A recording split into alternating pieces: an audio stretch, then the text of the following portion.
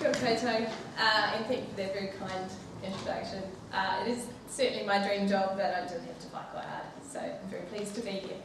I guess I wanted to start by saying that walking into the gallery here is a bit of a sensory overload in terms of the beautiful, beautiful pieces of art that are around here in all the different forms. And I think that's really fitting because, to me, and maybe I'm biased, having spent my childhood in Mount Cook and the Mackenzie, but I feel like the landscapes there are a sensory overload as well. So, top work to the artists for evoking the things that I personally love, and I'm sure you will do too, about the wild places. So, there's two reasons why it's so important for me to be here today, and why it's such a privilege to be asked to come along and talk. And one of those I've touched on, which is my childhood. So I'm a Southland girl at heart, but I spent my childhood in both Mount Cook Village and, after we'd done our time there, moved to the bustling metropolis of Twizel, which I'm sure the Twizel residents will appreciate. And I guess part of that childhood had led to the rivers and the landscapes becoming kind of indelibly inked on my soul, if you like, and probably the reason that I ended up in Kakī in the long run. In terms of braided rivers, I guess everybody in this room knows how special they are. But certainly for New Zealand, they're incredibly special. These are globally rare ecosystems, and in fact, only found in a handful of places around the world. And our ones are even more special again, simply because of the unique nature of the species that live there. These places, our braided rivers, support hundreds of species, many, many, many threatened species. So I could probably do my job just on braided rivers alone, and it would keep me in full-time employment. And I suppose the braided rivers have somehow stayed a little bit under the landscape, because when we think about a place that supports hundreds of species and threatened species, we tend to think about the bush. And yet here we have an ecosystem that just as importantly drives a number of very important flora and fauna, and yet we drive past it and blink and sometimes miss it. So I'm very grateful to be here today with a community that understands that these places are crucially important, not just for our threatened species, and at last count New Zealand had 985 threatened species, with a further 2,700 at risk. So we have the dubious honour of being the #1 worst country in the world for threatened species in terms of proportion we have. And many of them live on braided rivers. The threats that our braided rivers face are many and complex, and you know, we all know about the weeds and the predators and the water extraction and gravel extraction and the disturbance and the bogans and the four-wheel drives.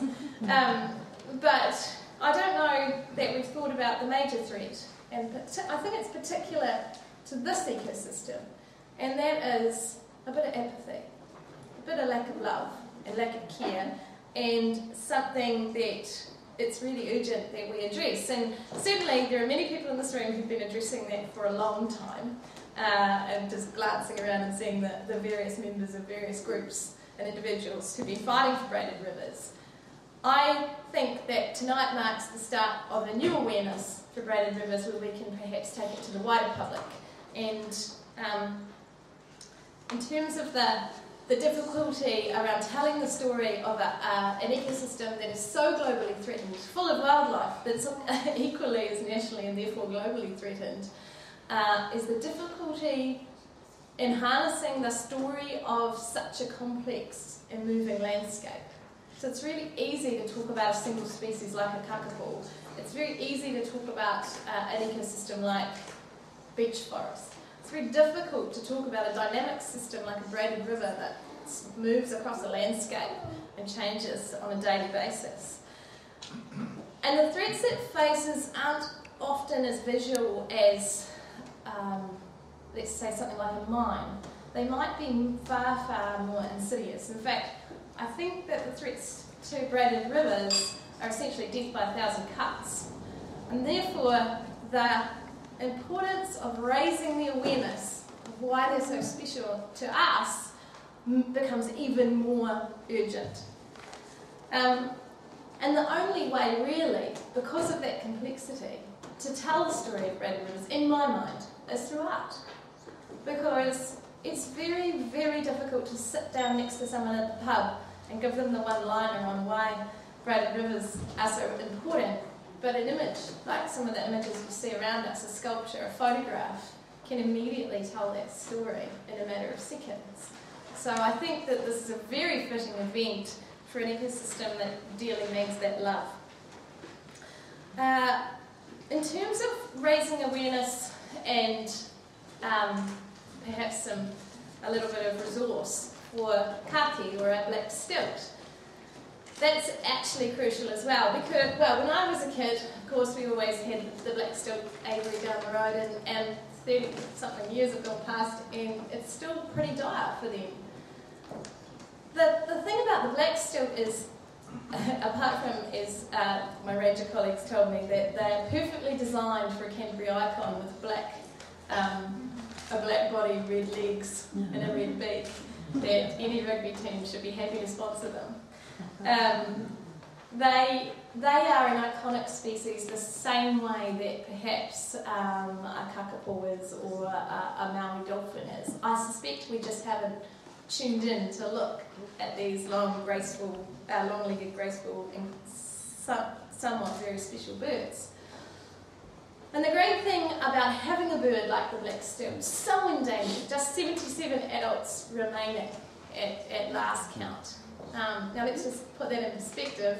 Kakapo, which we're all very, very nervous about, had 125 adults and just had 37 chicks. So 77 adults makes this even more frightening, and therefore even more important for us all to tell the story. It's also a bird that you can drive down the road and see from the side of your car.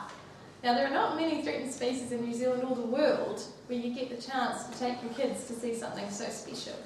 So I'm hoping that the result of this very fantastic event, the art that's going to adorn all of your walls, presumably, since everybody will be bidding like mad to take a piece of this evocative ecosystem and landscape home, will start a story that gets us thinking about braided rivers and the wildlife that lives there in the same way that we perhaps think about our forests or our mountains.